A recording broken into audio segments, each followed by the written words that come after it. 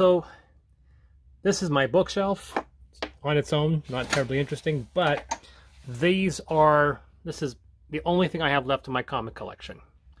And we're going to talk about Aliens, specifically my Alien comics, which occupy this section here, not worth so much. If we scroll down, of course, we can actually see my RPGs, and I probably have gone through these in a previous, and if I haven't, it's not a big deal. We can see what I have here from the old 3.5, 4.0 stuff, D20 original first edition D&D 3.5 13th Age, bunch of Altair stuff, some beta stuff in there as well. Got Pathfinder on the other side, and they continue down here. We can see some Star Wars Prime, and then a bunch of my own products, moving into just some generic books and stuff. And I have cookbooks down there.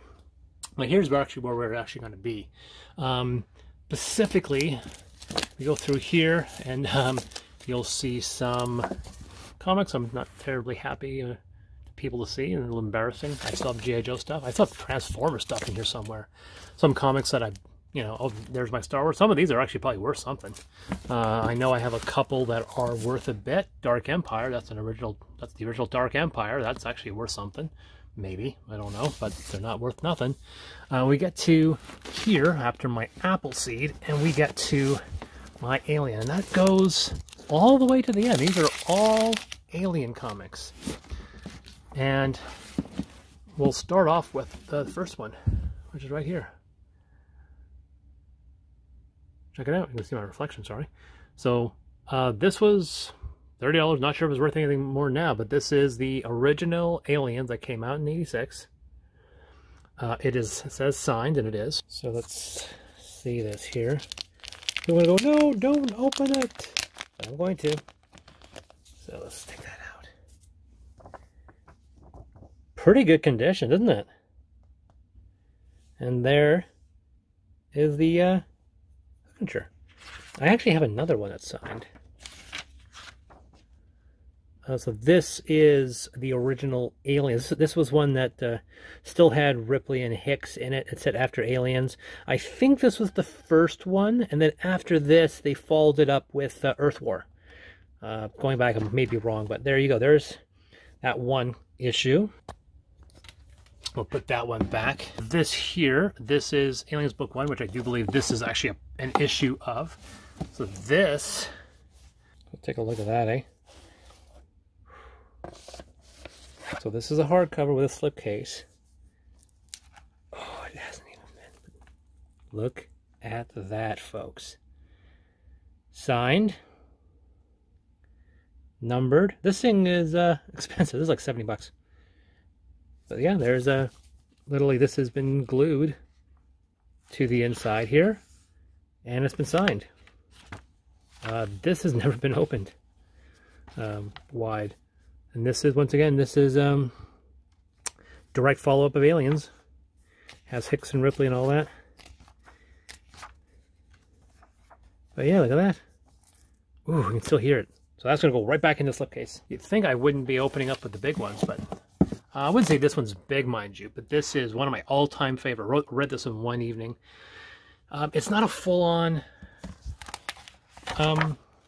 it is a story, basically, with illustrations. Right? It is a very grim story, but I absolutely love it. Tribes is one of the best stories out there, and that's a hardcover, so got some personal value to it. We'll put that one aside for now. Give me a bit more room. So let's go through here.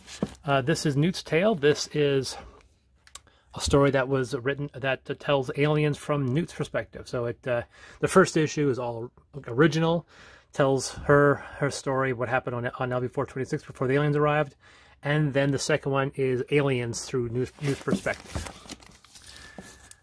This is one of the Alien vs. Predator. It is not the first one. This one's called Booty. This is an offshoot. It's a one-shot.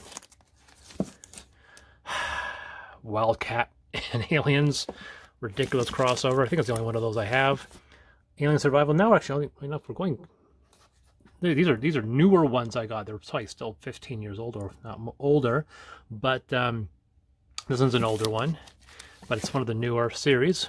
Survival is a 3-issue one. Yeah, I got all 3 of those. There are a few of them I never finished it. Aliens, Apocalypse, The Destroying Angels.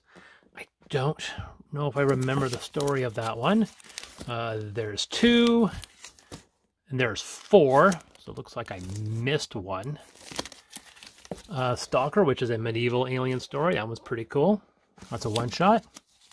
Alien vs. Predator Eternal. I don't actually have a lot of the Alien vs. Predator stuff. There's 2. There's 3. And there's 4. Purge, which is a very weird one because this illustration has nothing to do with the story inside it. This is another one-shot.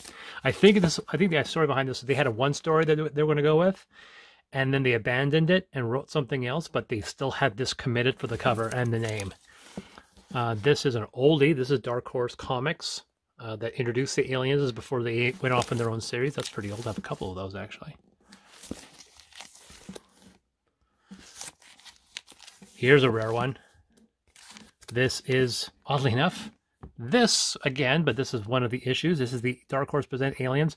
Look at the amazing artwork. Aliens, Earth War, and then this series here, the Dark Horse Presents Aliens, have just astoundingly good artwork. Look at that. AVP Annual, that's the most AVP stuff. This is the comic version of Alien 3. I actually have it back to back with an Alien Special. Coolness. Some of these are doubled. No. These are 2 in it. No, they're just not back properly. This is Music of the Spears. This is basically near the end of the Golden Age, I would call it, when they were putting out new Alien comics every single month from different series. Music of the Spears is a bizarre one. Deals with an artist trying to use the aliens to make a music orchestra. Of course, it always ends badly. There's Music of the Spears 2, 3, and finally 4. And in case you're wondering, yes, the main character does not end well. Colonial Marines. This was not a good series. It was supposed to be 12 issues. It does not make it that far. They canceled it at 10. And you can see around issue 8 the numbering changes. I thought it was okay. There's a lot of lore I tapped for Colonial Marines for my Aliens RPG. There's 2. There's 3. There's 4. Colonial Marines also introduced Mondo, who's a he would go off and do a couple of his own standalones. 5, and at some point, there's Mondo right now. He'll have a standalone series. 6 out of 12, 7 out of 12, and then right here, boom, gets cut short. Now it's 8 out of 10, and it also ran off a cliff. It got very weird, and like literally characters, like there's like one of the alien characters changed genders. Long story. It's not a great story. Rogue. And I'm trying to remember the story of Rogue. I have all of those. 3 and 4. Oh, this is issue 2 of Newt's Tale. Okay. I'm not sure why it's not with its original. Aliens Genocide. This is a fantastic series. This is a great series. I love Genocide. Although its storyline isn't particularly, it's not, oh, sorry, none of it's canon, but their ideas I didn't agree with, but whatever. Bunch of those. This is a reprint. I have it in a combined graphic novel here somewhere, but I went and bought the original issues because I love the cover. The covers are amazing. One of the biggest points about you'll see here is that the story dealt with a fight between these regular traditional black-skinned aliens and these invading red-skinned aliens on this one planet. Not there sure what that means, but it was a neat idea at the time. Aliens Havoc. This is a 1 of 2. Is second issue here. Yes. There's Alien Havoc. Aliens Pig, which is a standalone story. Sacrifice, which is a standalone story, but it's a big one. It's a big one. I love this one. This one's very good. I like that one. I like how it's made. Aliens Wraith. Until the graphic design is starting to get weak. Xenogenesis, which is another newer one. 1, 2, 3, and 4. And then AVP Xenogenesis. Not sure how those related. So there's 1, 2, 3, and 4 of that one. And this is Salvation, another fantastic. But look who made it. I did not really know or appreciate the fact that Mike Mignola did. Hellboy himself, Mike Mignola did an Aliens comic, Alien Salvation. That's cool. Very mature. They seem mature readers. I mean, this is a great story. This is Mike Mignola doing an Alien Salvation. I completely forgot that Mike Mignola did that. Yeah, that's nice. Here's Genocide. This is the one I've been reading, so this is the one that's gone all the way. This is the original. Oh, not the original, but this is the first one I got. Then I got those comics later. Here, this is brand new. Now we've jumped. This is like mid '90s, and this is like 3 years ago. This is when Alien 3's William Gibson's Alien 3 got big. There was a bunch of comics on it. I collected a few of them, but then I bought the complete series. And the reason why this is special, like why I decided to stop picking up these and get these, well, I'll show you. So this is the complete series. Alien 3. And there it is, folks. For Chris, thanks, Johnny Christmas. I met Johnny Christmas at a convention. I am a huge fan of Johnny. And I bought this from him, and then he signed it for Chris, and he has a little drawing of the alien there. I don't care about value. I just love the fact that I have this. So this is now, I have 3 types of Alien comics that have been signed by the artists or the writers, and I value them tremendously. We have these. Okay, so these have a story. Nightmare Asylum and Outbreak.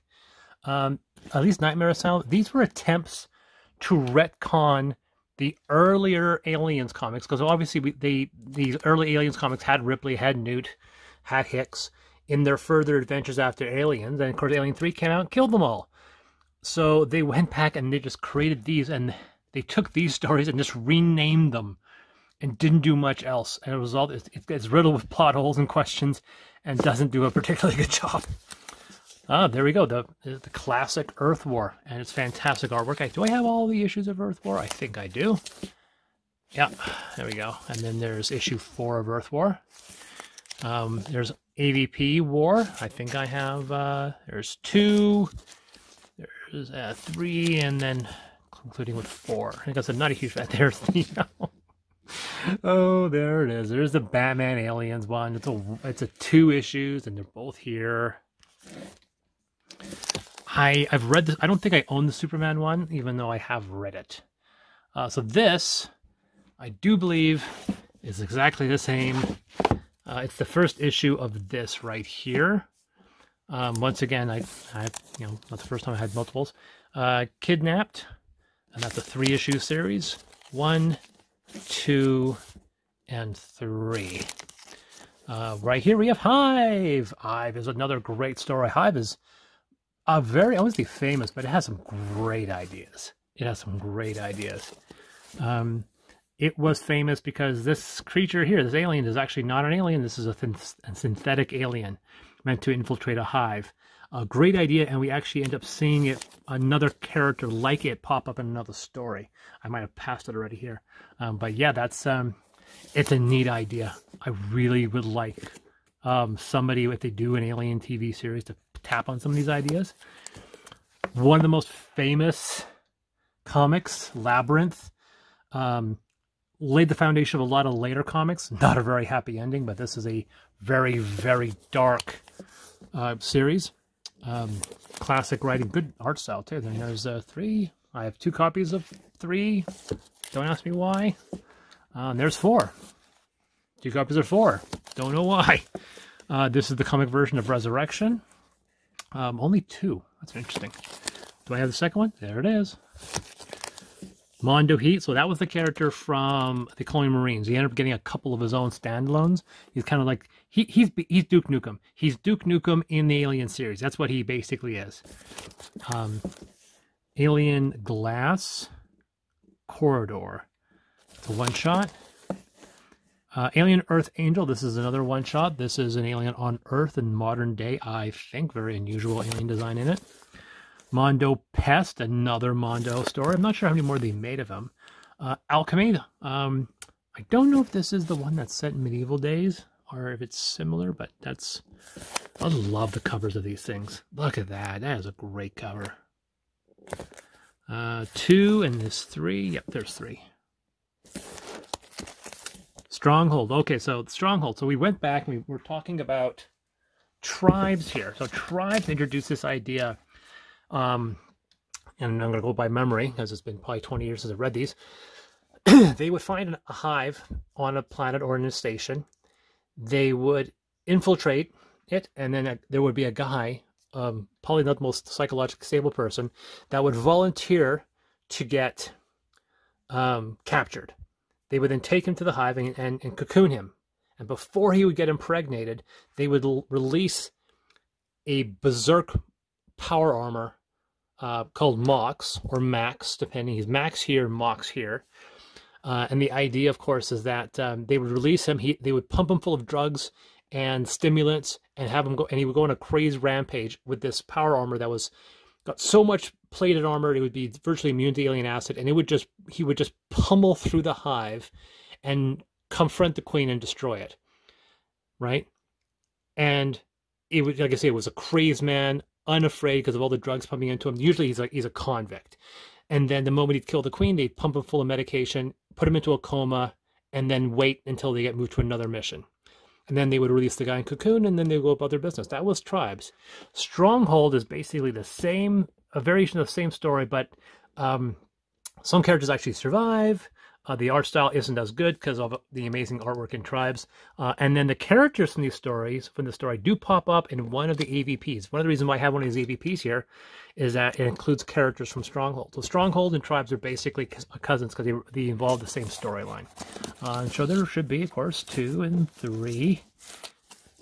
Oh, yes. I think Stronghold also introduced a character from Hive. Not the same character, but the idea of that synthetic alien, a synthetic like Bishop, but made to look like an alien to infiltrate the Hive. And so Stronghold, of course not being the most original story, involved elements from both Hive and Tribes. And so this creature here, this alien, this is actually a synthetic alien. The alien in Hive is designed to act more like an alien, and they can kind of override it with its synthetic functioning. But while it's in alien mode, it will outright kill people if you don't stop it. And there's some nice, unfortunate moments where it actually kills people before they can stop it. In Stronghold, however, they've improved its programming so it's personable and able to distinguish which mode it's in. And a humorous moment, they get it to hold a cigar. And then there's a final moment where the alien and then the Max armor team up to destroy this hive, and that's why we see an alien actually holding a gun. All leading up to that moment. I think it's a good series. I enjoy it. I mean, why not? So anyways, do I have multiples? Oh, Berserker. No, wait. Oh, God. People are going to tell me I'm getting things wrong. Berserker is the one that introduces that guy, and then he pops up in Stronghold again. Oh, my. I'm going to have to read these again, because Berserker is the same kind of storyline. In fact, Berserker might be a retelling of Tribe. I don't know. It's been so long since I've read these.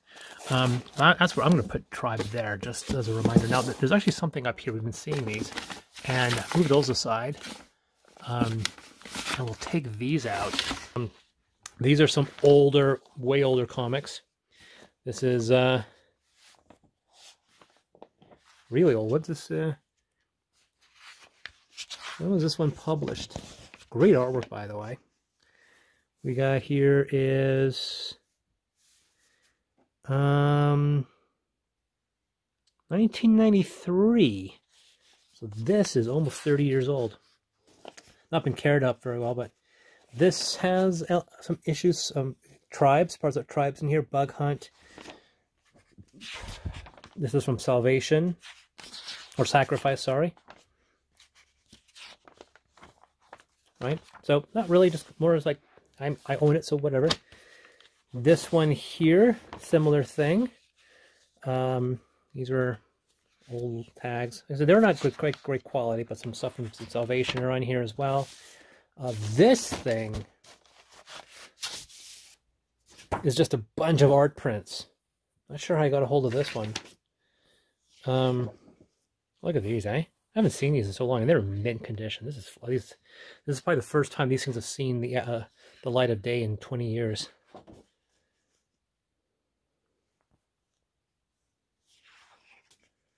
The copyright dates on these is 1989, so these are over 30 years old. So you can make a joke and say, these images, these prints are older than my wife.